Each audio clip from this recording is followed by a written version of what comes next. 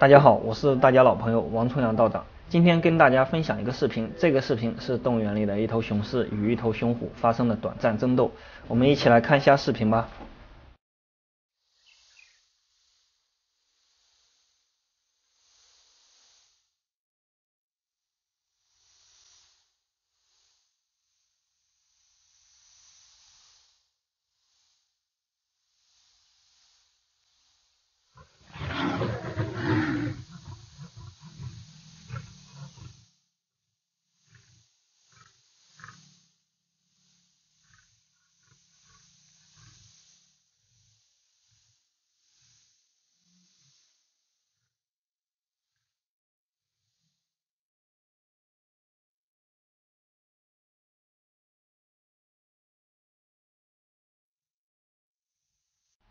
这头雄狮和这头雄虎，它们两个的体型都是比较强壮的，体重呢应该都差不多。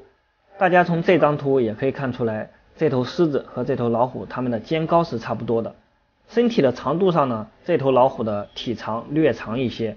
当然了，动物园里的老虎和狮子之间的战斗都是嬉闹，况且呢，这种从小共同长大的狮子和老虎，所以呢，无论是前面老虎打了狮子2巴掌，还是老虎后面选择避战的态度，大家呢都不必过于纠结。